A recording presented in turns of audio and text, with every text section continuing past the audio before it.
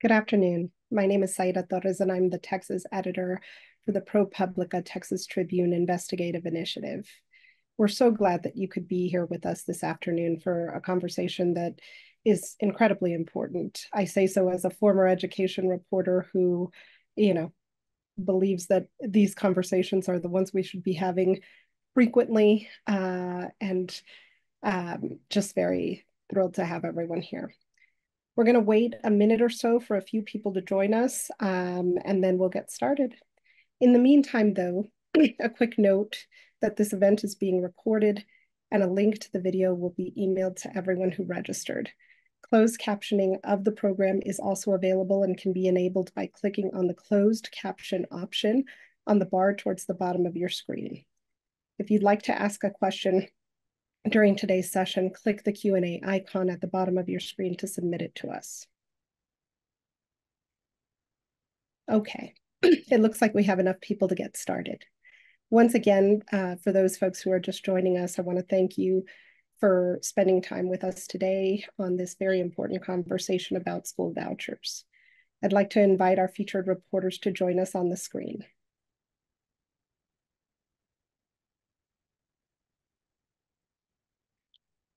Let me introduce each of them. First, Alec McGillis, who focuses on gun violence, economic inequality, and the pandemic-era schools crisis. Eli Hager, who covers issues affecting children and teens in the Southwest. And Jeremy Schwartz, who covers democracy and education in Texas. Thank you all for joining us today. Thank you.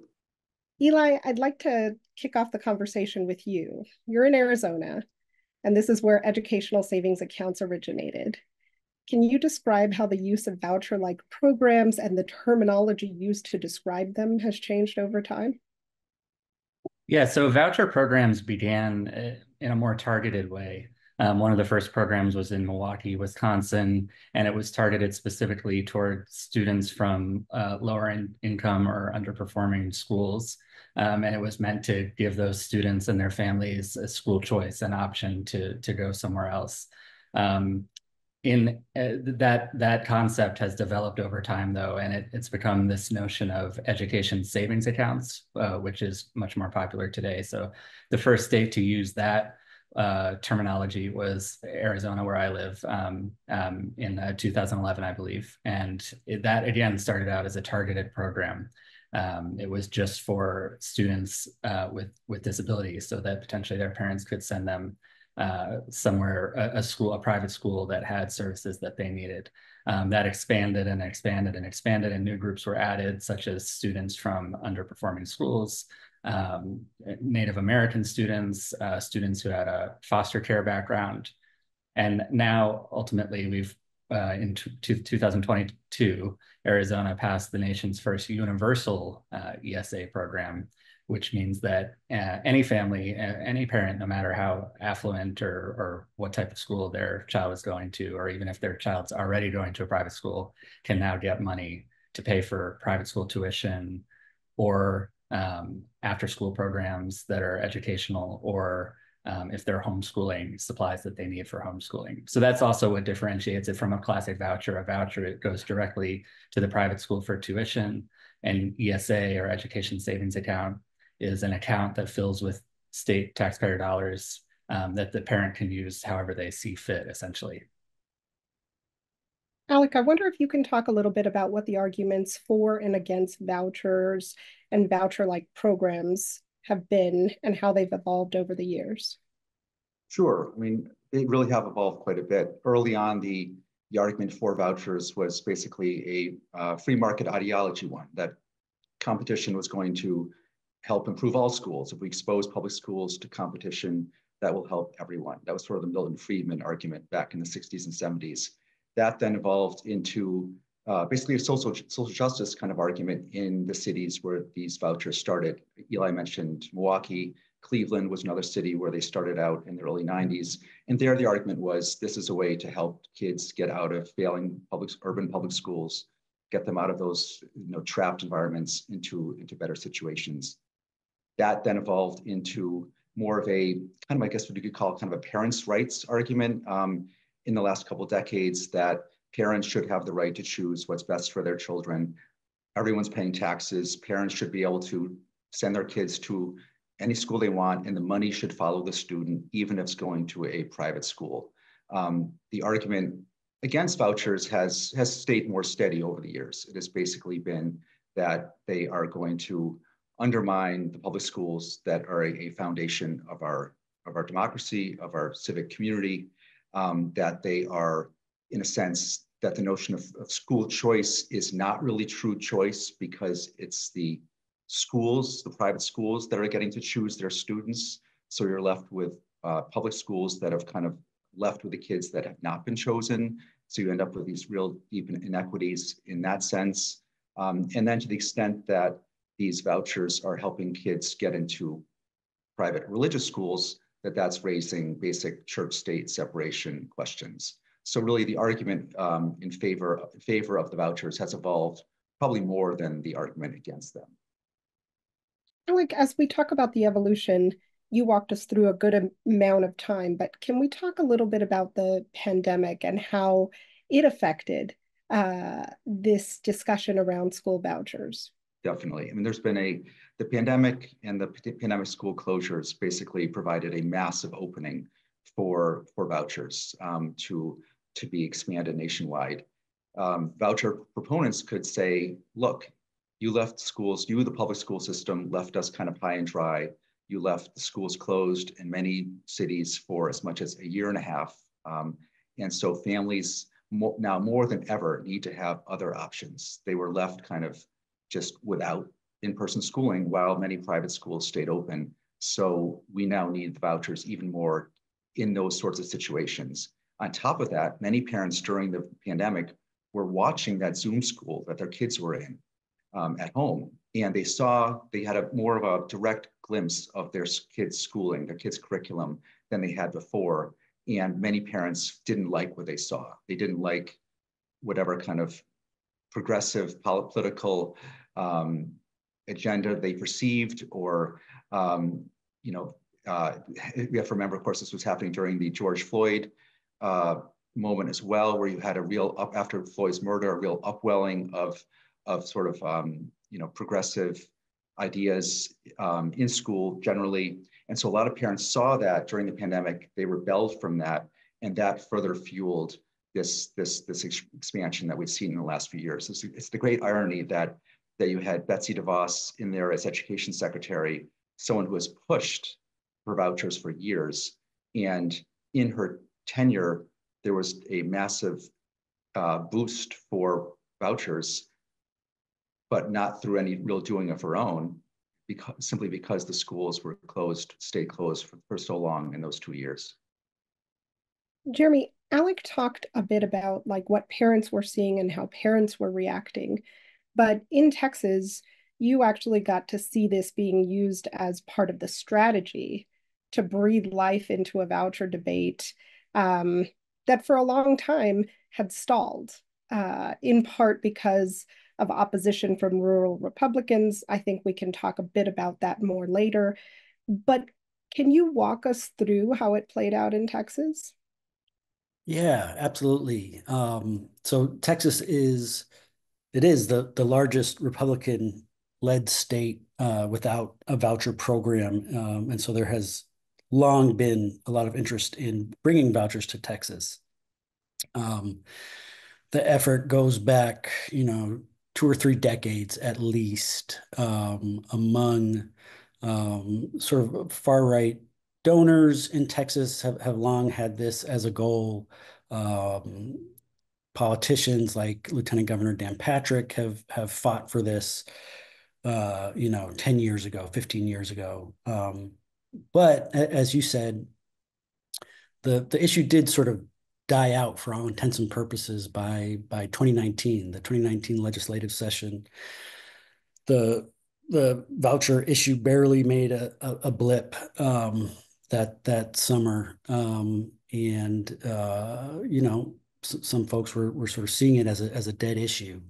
A year later, with COVID and a lot of the stuff that Alec was talking about, the infrastructure that had been there advocating for for vouchers in Texas was really quick to connect the dots between sort of some of the issues that popped up with COVID and school closings and Zoom classes, but also this sort of fear over, the teaching of race and gender. By the middle of 2020, we were seeing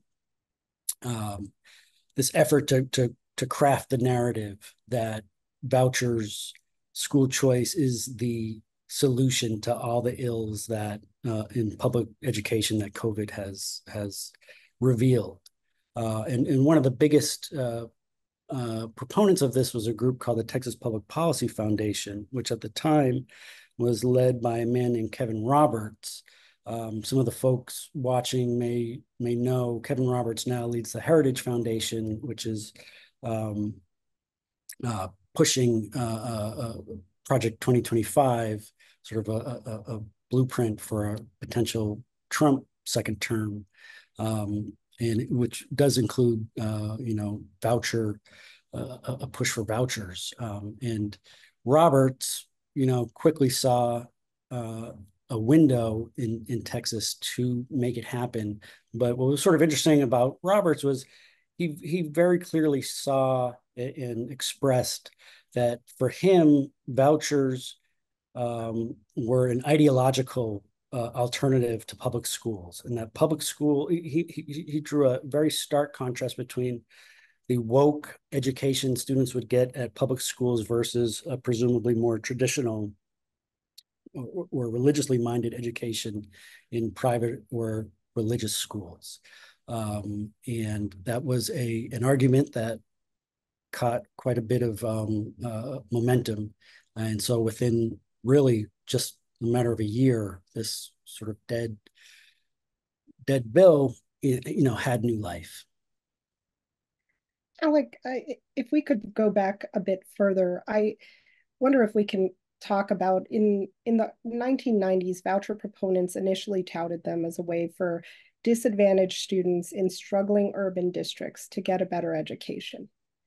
How has the recent expansion of vouchers changed not only the demographics, but also the politics and the geography surrounding the voucher debate?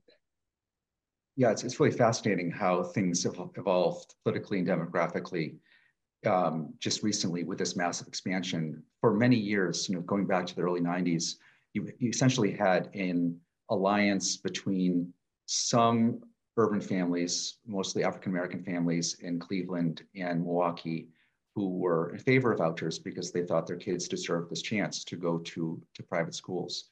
And then they were allied with conservative think tanks and lawyers who believed strongly in vouchers and were pushing this nationally at the legal level.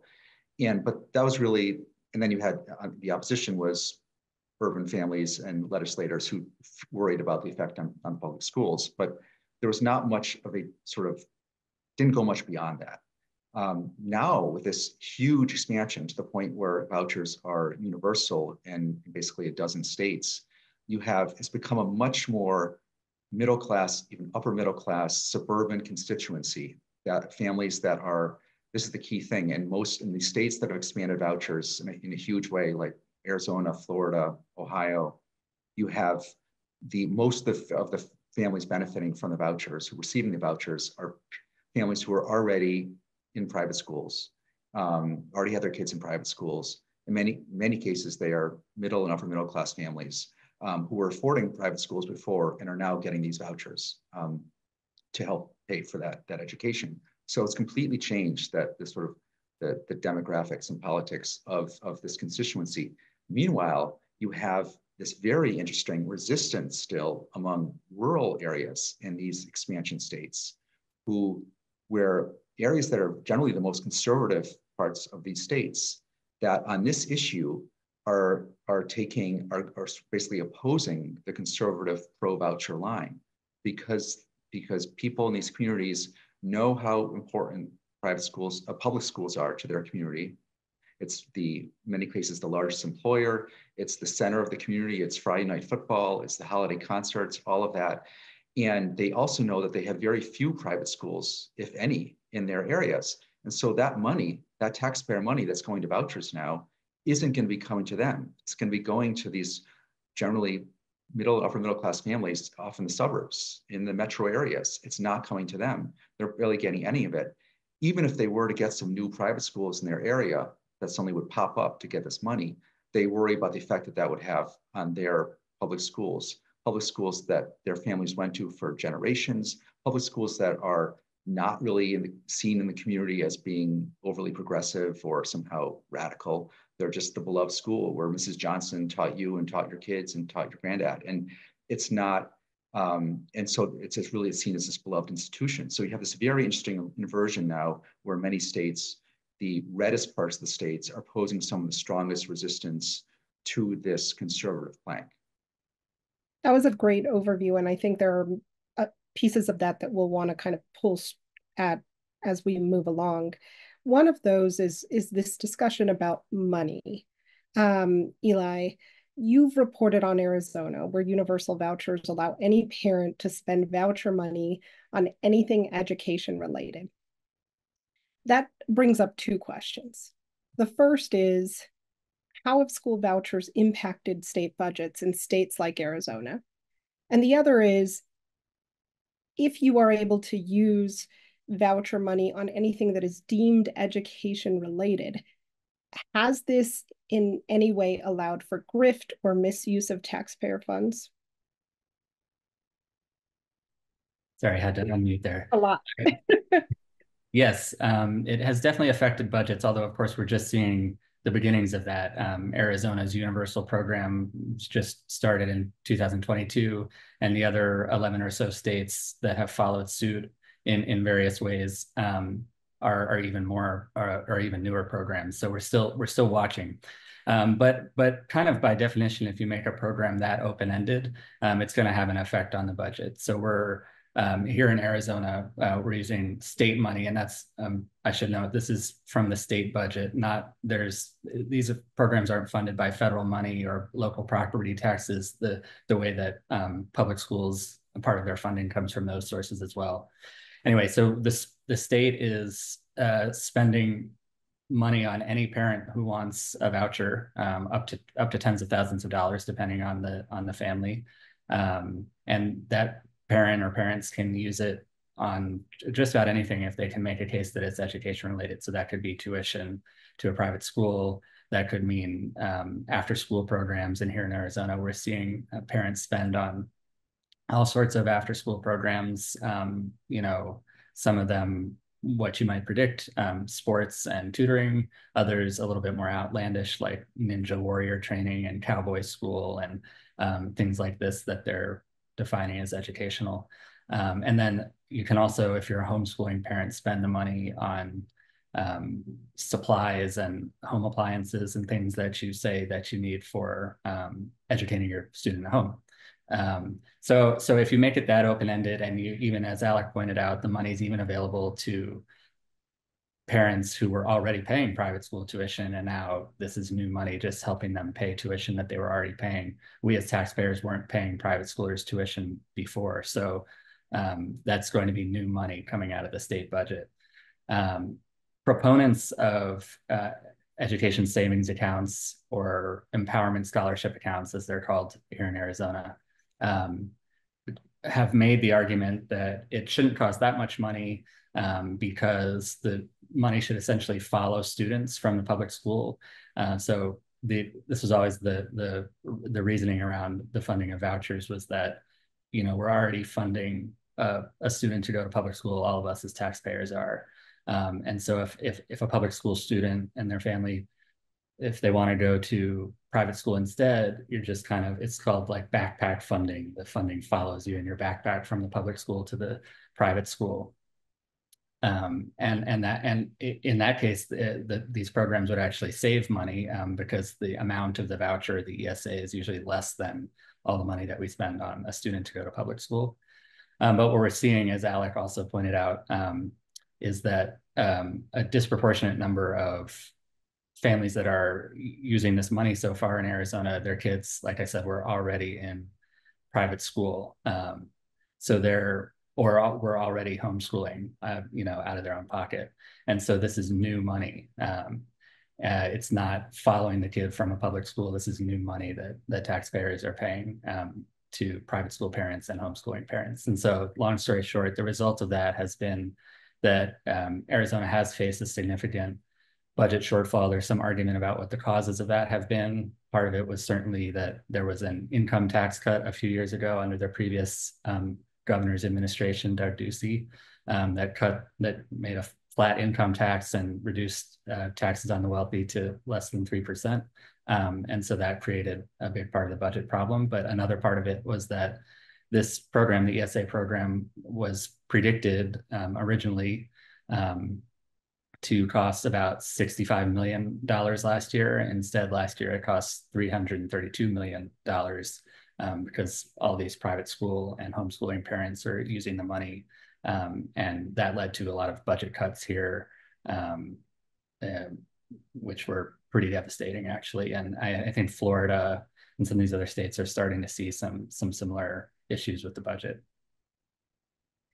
Jeremy, while Arizona led the way toward pushing for universal vouchers and a universal voucher program, Texas was the largest GOP holdout in many ways because rural Republicans had opposed voucher pushes over several decades. But things changed significantly this year. I wonder if you could talk a little bit about what happened.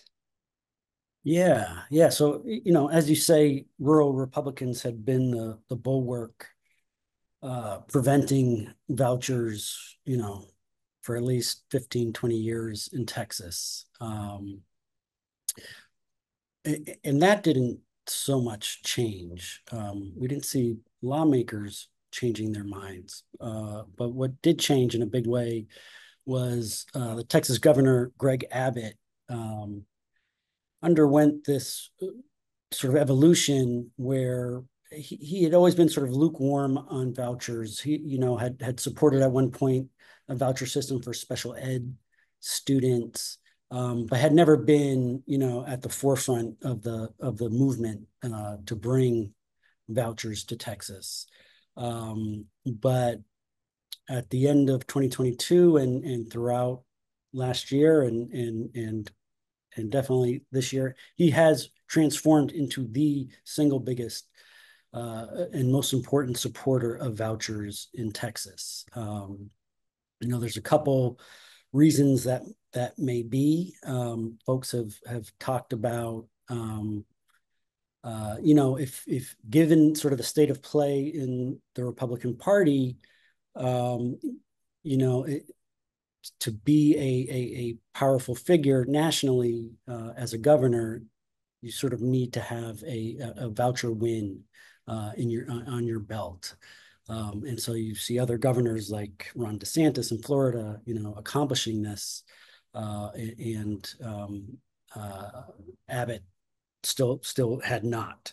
He was also pressed from the right during his primary by two challengers that accused him of being soft on vouchers. And so that may have played a role, but regardless, he, made this transformation and spent most of last year campaigning for school vouchers across the state. And when the legislature still, despite all those lobbying efforts, voted down vouchers this past year in November, I believe, the governor transitioned to a role in which he was going to target and eliminate those rural Republicans who had voted against vouchers. And in many cases, those lawmakers were people who were in lockstep with the governor on virtually every other issue, the border, property taxes, but happened to not favor vouchers in large part because of the opposition they were hearing from their home home districts. But quite a bit of money came into these primary challenges, both from within Texas and millions from outside of Texas, from national pro-voucher forces, PACs connected to Betsy DeVos.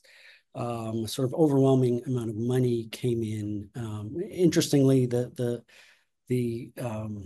campaigns were not played out against the issue of vouchers.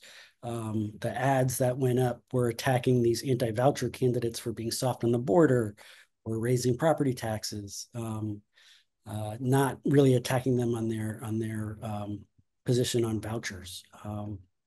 But it was a quite successful effort. And a good half a dozen sitting lawmakers were defeated. And the governor now believes he does have the votes to finally pass vouchers this coming session, which will be next year. Jeremy, just to stay on this a bit more, state and national attention has really focused mostly on, this fight in the state legislature. But you wrote about an interesting case where you had a rural Republican who was elected to her local school board in large part by promoting theories that public schools were indoctrinating children. Once she took office, however, she said that she came to a realization that there was a larger effort afoot to push rhetoric and candidates that would sow distrust in public schools in an effort to push vouchers. I wonder what is the connection, if any, between the push by hardline conservatives to take over school boards and the voucher effort? So, I think what we found in reporting on this issue for the better part of a year here in Texas is that there is a lot of overlap between the voucher movement and efforts by far-right Republicans to take over school boards in Texas, especially suburban school boards. The same issues of LGBTQ library books and CRT and curriculum, these culture war issues sort of fuel both of these sort of parallel efforts. And it's to the point where we are seeing pro-voucher school board members being elected, which is sort of an unthinkable thing. Go back before the pandemic, one couldn't really imagine that happening, in large part because the trustees, one of their main tasks is to look out for the financial well-being of districts, and this question of whether vouchers will decrease funding for individual districts. So yeah, that was sort of the background, and we covered a school trustee in Granbury, Texas, which is a rural area near Fort Worth, named Courtney Gore, who was one of the first sort of generation of parental empowerment candidates, who was campaigned on a platform that kids were being indoctrinated, and that we needed to get the CRT out of the schools. But what made Courtney different was that when she did get elected, she actually went to the curriculum and took a look at it to try to find where this sort of nefarious indoctrination was hiding, so she could show people and sort of root it out. And to her surprise, she didn't find that stuff. She was targeting a curriculum called Social and Emotional Learning, SEL, which has been the target of some far-right groups, Moms for Liberty among them, who believe SEL is sort of where this Marxist indoctrination is coming in through. And Courtney, as she went through the lesson plans, said that she didn't find any evidence of that, and instead found really what in her mind was lessons on how to be a good friend or a good person, generally. So she went to bring sort of this good news back to her backers, the folks that had encouraged her to run, who were part of this far-right movement in Hood County, her home county. And she said they could care less about that. They wanted to keep making it an issue. And in fact, wanted her to stop talking with any of her fellow board members, who they said were filling her head with lies. And Courtney, though, you know, couldn't sort of take that as it was. And she actually went public herself with what she had found and what she had not found, and also the fact that her backers were not willing to listen to this. And she also began talking about what she was seeing was connections between her backers and billionaire donors in the state, evangelical donors who had long pushed for vouchers in Texas for, since the 1990s, were getting involved in Little Granbury, Texas, funding to some extent these campaigns. And she sort of, over time, came to this conclusion that her own campaign, she was recruited to run alongside another mother, and that those campaigns were part of an effort to decrease trust in local school boards, especially in rural areas like Granbury, where if you can get school board members who are saying there's pornography in the library, there is, racist stuff in the curriculum, all this den of iniquity is happening in the local school district. Folks that have, as Alec and Eli have talked about, who, especially in rural areas, who have supported public education, might start to rethink that.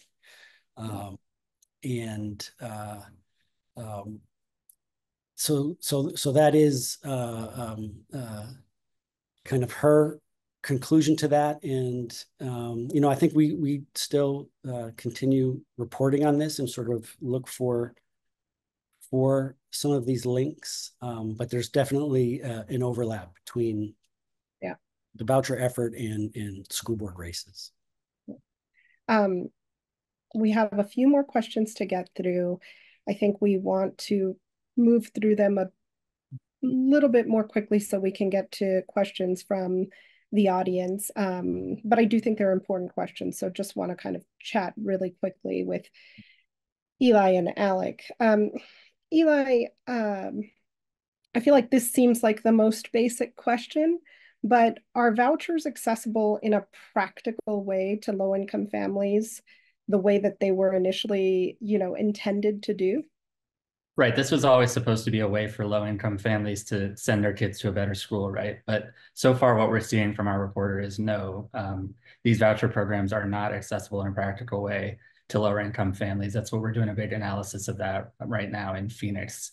A lot of lower-income families are actually very interested in the idea of school choice, according to surveys that have been done, and also just the extensive interviews that I've been doing.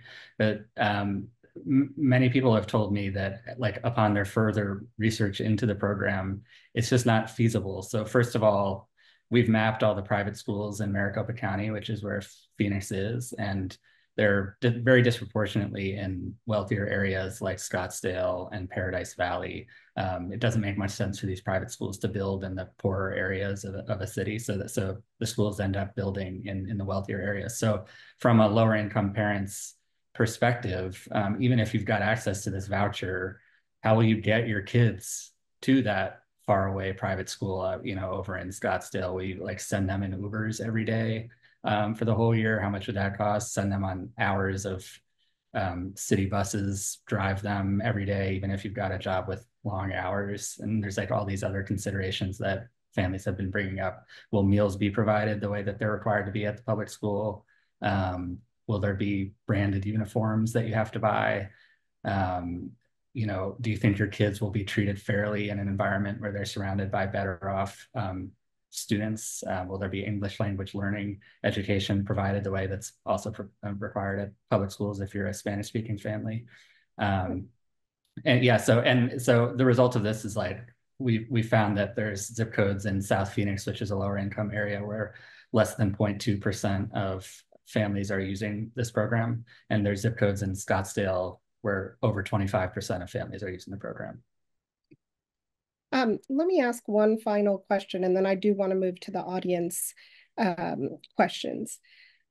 Alec, can you talk a bit about your reporting in Ohio? You know, Eli talked a little bit about the intention and, you know, the not meeting the full intention. You talked to people in Ohio where even very affluent parents who send their kids to private schools and neither need or want assistance have been leaned on by schools to take the money. As part of that reporting, you spoke with a mother who sends her child to a Jewish school, but who opposed its efforts to get parents to apply for the state's voucher program. She said to you, for this public money to go to kids to get a religious education is incredibly wrong. I absolutely don't want to pull any money out of an underfunded school district. Why doesn't the separation of church and state prevent using public funds to pay for religious schools? And talk a little bit about the phenomenon here. Yeah, it was fascinating. There are these letters going out, and I got the letters, and they're in the article from these schools, almost entirely religious schools that are getting the vouchers in Ohio, mostly Catholic, some Jewish schools as well, from the school leaders saying, you must apply for this voucher. If you're definitely if you're getting financial aid from us, you have to apply for the voucher. And if you don't want to, you're going to have to come talk to Father Bob about it. Basically, like it's very strong pressure. And some parents, liberal parents, are opposed to this. They say, I made the choice to send my kid to private school. That's best for my kid, but I don't want it to be harming kids in the community. And so there's this broader question about church and state, and what has happened over the last 2 decades is that there's been a series of rulings by the Supreme Court that have paved the way for this. The most crucial one early on was in 2002. Supreme Court ruled 5-4. William Rehnquist writing the decision, Sandra Day O'Connor supporting it, that the Cleveland voucher program was okay. Their argument was basically these vouchers, even though they're mostly going to religious schools, they could in theory go to non-religious private schools. So in that sense, it's all just about choice. It's not really about, this is not trying to fund religious schools. It's just choice. And so it's okay. More recently, there was a big ruling in Maine a couple of years ago where the court basically said that Maine had a program sending state money to private schools for kids in rural areas where there are very few public schools. They could take state money to go to private schools, but Maine was forbidding them to use that money for religious schools. And once again, the court led by John Roberts struck that down. So there's been this real push, in the name of basically religious freedom. In a way, the religious freedom part of the First Amendment has sort of outweighed the no establishment of official religion part of the First Amendment in a sense, and has completely opened up the floodgates for these programs from a legal perspective. Right. Thank you all so much. It's been so insightful so far. I want to just go straight into questions from our audience, both those that were submitted ahead of time and those that we are getting as we speak. Eli, can you address, I think one of the biggest questions here for anybody is, what do we know about how school vouchers affect school performance, right? And what academic standards are there for schools receiving vouchers? Yeah, so some of the evidence on some of those early programs that we've been mentioning throughout the panel, some of those smaller, more targeted programs, was mixed and maybe even good in terms of the academic performance of students who were coming from underperforming public schools and got a very targeted voucher to go to a private school. But the evidence on universal voucher programs, which is the more recent phenomenon, there's not enough evidence yet because, again, these programs are new, but it hasn't been great so far. There's been a couple of studies showing learning loss equivalent to that after like Hurricane Katrina. There was one study that compared a large group of kids moving from public to private schools using like an open-ended voucher program that showed that big of a learning loss. So we don't know yet, but it's mixed, and it hasn't been great so far for the universal programs. As for standards, I think that's really the issue. There really aren't any for private schools. Obviously, you know, there's certain things that they have to do as a school, but there's no state oversight to speak of. They don't have to take standardized tests the way that public schools have been kind of drilled into doing ever since No Child Left Behind, and even before that. They don't have to show their budgets, make their budgets accessible to the public, or respond to records requests from reporters like us. Some private schools aren't accredited by an accreditation body, so I think that's one of the biggest differences there. And so the answer to the first part of the question is difficult because of the second part of the question. There's not a lot of access to information about private schools, and so it's hard to say for sure how well they're doing. Yeah. Another question that I think is a big question for people is, have there, and Alec, I wonder if you could answer this, have there been any academic studies on private school tuition increases post-voucher implementation? There have been no real academic studies that I'm aware of, because this is all happening so quickly. This expansion has been so rapid the last couple of years, but we're already seeing journalistic reports of increases in some states. There was a good story out of Oklahoma just this week showing sharp increases, tuition increases at the private schools there, as parents are getting these vouchers and are thus able to afford to pay more. In Ohio, last I checked, there were not many big increases happening yet, which I think is partly schools kind of restraining themselves somewhat, knowing that they've become very targeted politically, very exposed politically, and if people see them jacking up their tuition to sort of grab this voucher money, and that might become a problem for them. The fact is, in Ohio, this program is now costing $1 billion a year. Taxpayers, they've now hit the $1 billion a year mark for this. That's out of a total education budget of about $13 billion. And so this is going to become a real budget fight in a lot of these states. And I think some of these schools, mostly religious schools, are worried about seeming to try to take advantage of the vouchers by jacking up tuition. Eli, a much more targeted question about tuition to Arizona, which is, how does tuition for Arizona private schools compare to the dollar amount of the vouchers? It's often significantly higher. We're trying to gather the tuition rates of all of the private schools in our area, and to be able to calculate a good median.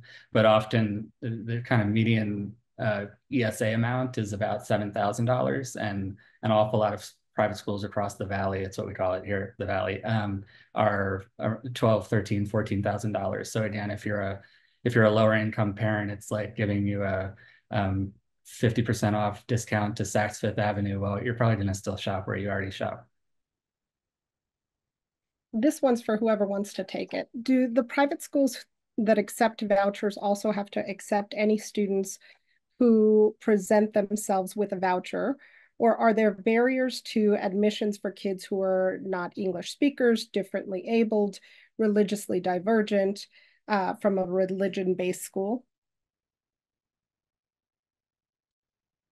I could take that one. It's, as I sort of said at the outset, they absolutely do not have to take anyone, and this is why, in a sense, school choice is a misnomer, or an ironic term, because the real choice does reside with the private schools, who still get to choose who they're going to take, and it's why in a lot of cities, a lot of communities, this expansion of vouchers really does threaten to leave the public schools with an even more disadvantaged population, essentially, even more kids in needs of special education, second English ESL learners. There's going to be an even greater bifurcation in that sense, because the private schools are able to pick who they want. I love the thoughtfulness of these questions. Again, anybody who wants to pick it up. Have any colleges joined in on this discussion based on their experience with kids coming from voucher-supported schools and those from the conventional school programs?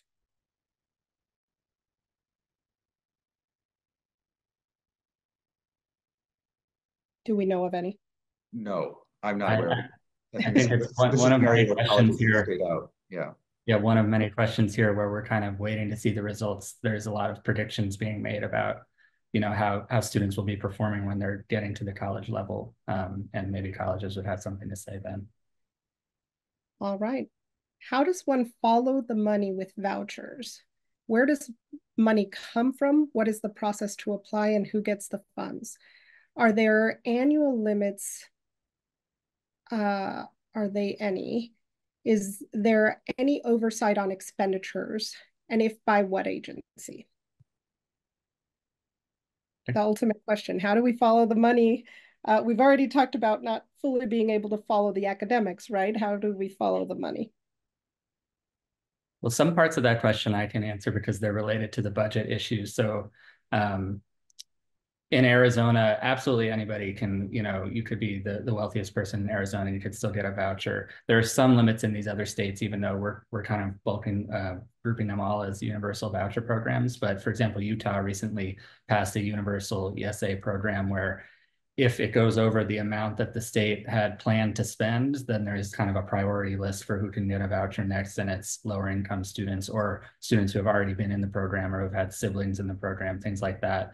But for the most part, there's no real cap on what can be spent, and this is all coming out of the state budget, not from federal dollars or local property taxes. So the same funding that the state is here in Arizona, we had to make some cuts to highway funding, water projects, the university system, things like that, in part in order to pay for, all of the money that was going to the ESA program. Right. It's And very Jeremy, hard. It's very hard to follow the money to the actual schools. That's something a lot of reporters are now trying to do, is figure out how many schools, what schools are getting how much of this money. And that's, states are holding that information very, very closely. Jeremy, I'm going to end with this question for you. Through your reporting, what do you see? What does your reporting tell you is the end game for funder supporting vouchers?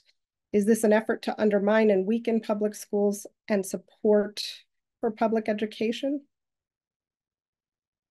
I mean, in a way, yeah, in Texas, that's sort of the $64 million question. And there's definitely folks that believe, that the second shoe to drop is to undermine public education. A lot of the same folks that have been pushing for vouchers all these years, sort of in parallel, have been pushing for an end to property taxes in Texas, local county property taxes, which are the lifeblood of school districts, which are already, in dire financial trouble right now in Texas, sort of related to the impending voucher vote.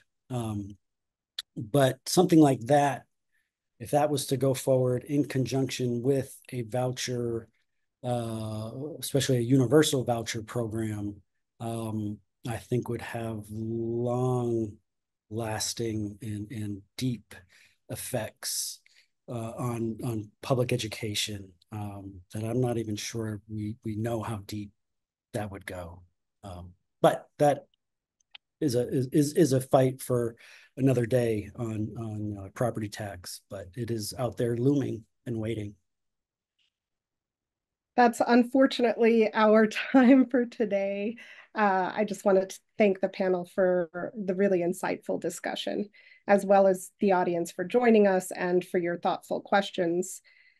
Again, this event is being recorded, so you'll receive an email with the full video of today's discussion, and a link to our event survey has been added in the chat box. We'd really appreciate your feedback. It helps us as we are planning these events. And just finally, from all of us at ProPublica, thank you for joining us and have a great evening. We look forward to seeing you next time.